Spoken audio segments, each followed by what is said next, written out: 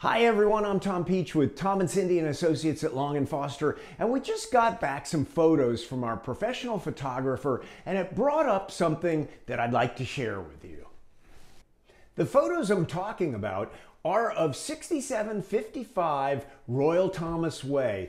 This is an end-unit townhome backing to trees in Alexandria's popular Island Creek, and it's scheduled to go on the market this week.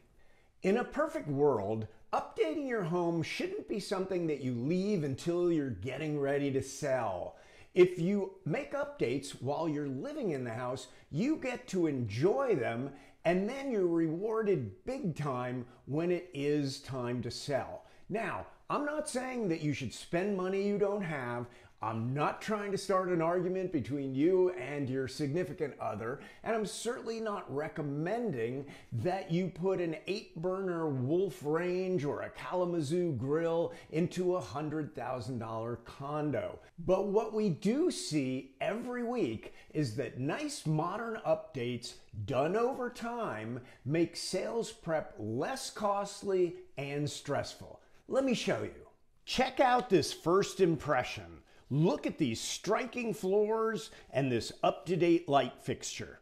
Who wouldn't want to do some cooking or grab a fun bottle of wine in this swanky kitchen? The stone veneer wall and sleek linear fireplace is very chic. The master bath is so elegant and stylish that buyers will come running to this property. The key to what I'm saying is that these owners have truly gotten to enjoy these remarkable upgrades, and they're going to be hugely rewarded by the final sales price that they receive. We've gotten so much interest, it wouldn't surprise me if this property is under contract at a record price by the time you see this.